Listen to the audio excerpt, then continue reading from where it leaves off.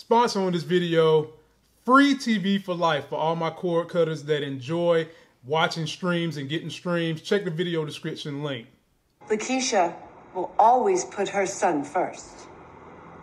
It's what we mothers do. Are you fucking kidding me right now? You know, Molly would have been a better choice. Holly, Ma. At least she didn't have kids. When people let you down, it don't end well for you. One of them. We did Power episode 4, season 6. I got my wife. We're going to review it. Please subscribe.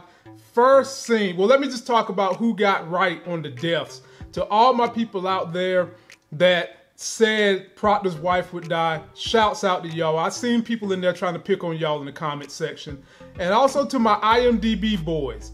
I told y'all before, you can't always go by what IMDb says because they will try to throw you off. Everybody thought Proctor was going to die, even me, because he wasn't showing up on the IMDb cast anymore. But as you see, he lived. IMDb is not always gospel. This is Hollywood. The first scene that we do, and ladies and gentlemen, this week, we're going to talk about what is the significance of every scene. First scene was Ghost talking to Angela. She was basically asking Ghost, why is Tommy still alive? What do you think was important about that? Which was the title of this episode? I think it's showing that Ghost is having this internal turmoil between kind of the old Ghost and the Ghost that he wants to be, and feeling like he needs to kind of live up to the man that he told Angela that he was. Right. So I think it's just highlighting that he's having this inner turmoil, and we have to figure out which Ghost is going to win out. I agree, definitely on that one. Next frame. Tommy tells the crew about the extra shipment, and then he gets a phone call, blowing up his phone. And the crew bets on whether it's his mama or Keisha. What'd you think about that? I mean, if we had to choose, like, what's the reason for them showing that? It's just Tommy is just all over the place. Mm-hmm. You know, he has one foot in the game, but then he has all this other crazy stuff going on in his life. Right. And it's like, how do you take him serious as a kingpin if he has all this other silly stuff going on and he can't focus on what he's supposed to be doing? I'm going to mention that later on in this review because that came up. Next frame, we see Tommy, Mama, and Keisha at Tommy's crib, and it's funny as hell. And throughout that scene, Tommy Mom winds up bringing up Holly to Keisha. What do you think was significance in that? Let me just say I love Tommy's mother. So Kate, she is a trip. You know, whenever she is in the scene, you're about to see something crazy or hear something crazy. I just like, she's very funny. I love her. But I think the point of that, I mean, she's just saying what we all thought, and is that Holly was the true one for Tommy, or she was about that life, whereas you know, Keisha, we're still trying to figure her out. Right. Or we figure her out, but she may end up surprising all of us. She might. Yeah. So it just points out that, you know, Holly was the one that, Holly was Tommy's true love. Okay. True ride or die. I'll just say that, yeah. Okay. I can agree with that. Next frame, we see Cooper punk ass Sax putting the squeeze on Proctor's baby mama, and Proctor baby mama winds up dropping Tommy's name. What you think is up with that? I don't. In terms of like a storyline, I think what I mostly got from that is that the baby mama is not a fit mother. It made you. I mean, she's kind of selling herself as, you know, she's on the straight and narrow, and to hear the recording that they showed of her kind of going off on the daughter and hitting the daughter lets you know that she ain't no good either. So. She is a straight space case. Next scene, we see Ghost lawyer Proctor pops up in Truth's office to Ghost and brings in Dre. That is directly from the trailer this summer. What did you think? What was your first thought when you saw that? I just thought the scene was a little porny. Sorry. My first thought was, you can't trust Dre with a dime bag in a nickel store. No, and Ghost already knows that. I mean, he said that when he first saw him, he said you can't trust Dre as far as you can see him basically through him. But why did you think it was corny though? I didn't think it was nothing corny. I mean, the fight scene with him kind of with the pen in his eye, like he really wanted to do it, but he couldn't do it. I'm like, if you're gonna do it, do it. Oh, so you think it was like the NBA, hold me back? Yeah, exactly. Proctor was trying to explain to Ghost how we can use Dre to get us out of trouble. That's why he ain't do it. Yeah. You know, Ghost smarter than that. Yeah, that was one of those hold me back scenes when you don't really need to be or want to be held back. You want somebody to hold you back from kissing me? Oh, goodness. What am I? Okay. Next scene, we see Tasha in her daycare meeting what looks to be a new jump off a Sean lookalike with a beard. And the first thing I said to my wife is they about to let her get some panty draws in this episode. What do you think about meeting him?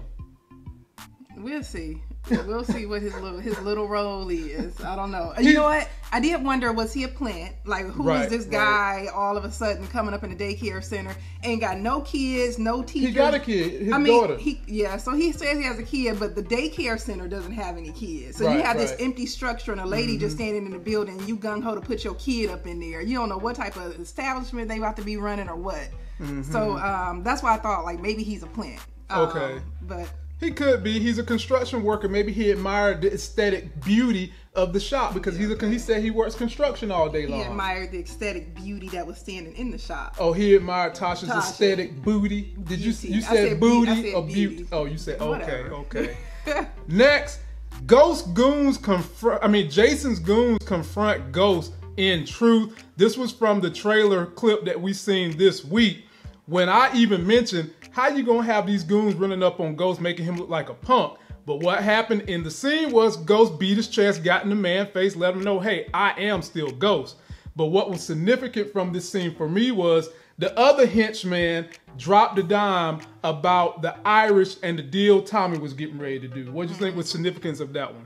Let you know that Ghost, basically they slipped up and gave Ghost some information that he's going to end up using later. Right. Next frame, Ghost gets with Tate and tells Tate, look, I need you to shut down this specific block. And Councilman Tate, still not really trusting Ghost, puts his tail Will Robertson on Ghost. That happens. What do you think about that? I'm just showing you that they're working together. So, and they still don't trust each other. Right. You got strange bedfellows on that one. Next frame, we got Tariq sneaking up into Tommy's warehouse. And how did he figure that out? He went through his Uber app when he used Uber to help Tommy get to his warehouse the last time. He gets into the warehouse and he's trying to house Tommy's drugs. We predicted that one too. What did you think was significance in showing that? Right. I mean, just confirming that he has access to Tommy's stuff and he went ahead and took his opportunity. Right. And while he was in there, his ass almost got caught by 2-Bit and the crew when he was fumbling around the boxes and all that. The next frame we see Tasha confronts Ramona about the money from the QCP, and she basically tells her, look, chill out. That's what Ramona says. But then Tasha hits her with this: you not a parent. So how can you put me into the same diagram? What'd you think about that scene? I mean, it seems like Ramona is going to try to kind of control Tasha a little bit with this, you know, we on the same team, I know where you are and I know where you've come from. But Tasha just kind of standing her own. She just showing that she has her own mind. But we'll see if she falls in line or if she does her own thing. Right. Next frame, Tommy tries to move his drugs via the ambulance. I'm just like, damn, Tommy got an ambulance? Where he getting the ambulance from? And during that whole scene, Ghost, this is the person Ghost was trying to kill from the trailer this week. He rams him with the ambulance. It gets into a shootout. And during that scene, what was significant to me was 2-Bit has got more questions to Tommy. Like you said earlier, Tommy's leadership is under question. 2-Bit questions it because Tommy didn't tell 2-Bit that Ghost was at war with them. What do you think about that scene? Initially, I don't know. I didn't read into it too much, but you bringing up the point that 2-Bit did question Tommy. Like, you didn't tell me that. Maybe that's the whole point of it. Right. Let you know that 2-Bit may look at Tommy a different way, knowing that he's not as in control as he thought he was. Exactly. And then from there, the tail that Councilman Tate put on Ghost lets them know to get the police there, which are crooked cops that are self-serving to Tate. They arrest Ghost, bring him back to True. He walks in there, Tate's sitting in his office in his chair and says, I knew I couldn't trust you. But then Ghost let him know, hey, bro, I still got dirt on you. We in bed together, so you let me do my job, you do your job. What do you think was the significance of that scene? It's still a power struggle. Right. One beating their chest and saying they got the power, the other one saying they had the power, when ultimately, they're, like you said, they're in bed together. So if one goes down, the other one goes down. And during that same scene, Angela pops up in that red Johnny Gill dress again. she appears to Ghost and she says, I never said I wanted you to kill Tommy. I just said, why is Tommy still alive? And at that point, you can see where she basically challenged Ghost, what kind of man are you going to be? And that's the point where I think Ghost realized he's not going to be a killer anymore. That's when it clicked. I'm not killing people no more. What did you think about that scene? I think asking him that question also is saying, why is Tommy still alive? Meaning you don't really want to kill him. If you're the Ghost that I know, and I know you know how to kill somebody, why is he still running the streets? You really don't want to kill him. Right. Next, go ahead. That's it. Next scene, we cut to Sax and Dre talking in the restaurant while wearing a wire that Ghost and Proctor put on him. And you can kind of see during that exchange with those two, Proctor realizes that Cooper Sax is doing this off the books and he's dirty. Right. But at the same time, Dre says a little more than what he should say, and that probably confirms to Ghost how dirty Dre is. What'd you think about that scene? Yeah, I agree. Same thing? Yeah. Next scene, Dre follows Cooper Sax to Maria's crib and gets the address for Ghost. What'd you think about that one? I mean, Dre is just, like you said, dirty all around. So it's still hard to figure out who we know he's serving himself. Right. But it's still hard to figure out whose side he's on the most. So okay. Is he really serving Cooper Sax? Is he really serving Proctor and Ghost? Right. I think they'll continue to keep us a little confused on that. Exactly. They know what they're doing. But ultimately he's going to look out for himself. Daggone straight. Next frame, we got Jason running up on Ghost in truth. And he lets Ghost know, I know how you got that whole little gas main thing set up. So basically, I think Jason now knows Ghost is in cahoots with Councilman Tate. While he's saying that to him, he's also saying, you might as well be my distro because this will alleviate all your problems. All while crooked ass Dre is standing above in the perch listening. What do you think was the significance of that scene? I guess that lets you know that Jason isn't going to let Ghost go as easy as we think. I guess we didn't think it would be easy anyway, but now he's realizing that Ghost is a lot more valuable than Tommy, if anything, saying that he got his hands up and, people up in government helping him out. Right. And then Dre listening to that information. I wonder if Ghost saw him or knows he's up there standing around. He wouldn't. Knowing Ghost, he knows that Dre isn't running around the club and didn't see that scene. Right. Because Dre is just nosy and, like you said, he's all about self-preservation. Exactly. So, we'll see. Yep. Next frame, Ghost and Dre show up at Maria's house, the witness chick, and instead of killing her, which is what Dre thought was going to happen, Ghost offers her money, drops the money, tries to walk away. As I said, this was Ghost basically trying to say he's a better man. He's not going to do it. But that messed up Dre because he texts Cooper Sax right then in a double cross of Ghost to let Cooper Sax know that he thought Ghost was going to kill him. What do you think was the significance of that scene? Yeah, I mean, Dre is just flip-flopping. Again, we don't know who he's actually trying to help in this. I think whoever he feels like has the upper hand at the time, that's who he's going to ride with. Right. It did surprise me. Well, I didn't think Ghost was going to kill Maria. Right. I don't know. Has he killed any women in the show? He always had like a soft spot for the women in these shows. He let her go in the beginning. I didn't really see him killing her again. Right. I think he killed a chick way back in the first season or something like that. I would have to go do some research. The next scene, Dre and Ghost are in his car leaving, and the feds run up on Maria's crib. That's whose house it was, Maria's crib. But what was significant about that scene to me was how they wanted us to think that Ghost didn't see the feds running up in there. But as the feds was running, you saw Ghost wink his eye at Dre, and then as they was leaving off, I saw Ghost look into his mirror but never said anything, which lets me know that Ghost is already on to Dre. What did you think about that? I mean, Dre let out a sigh of relief, like relief, like he had kind of gotten through or gotten out of the situation. But if you looking over your shoulder as much as Ghost has had to look over his shoulder, there's no way that he didn't see all those FBI agents at that apartment. Exactly. So right. He's just not letting Dre know that, but true, he knows it.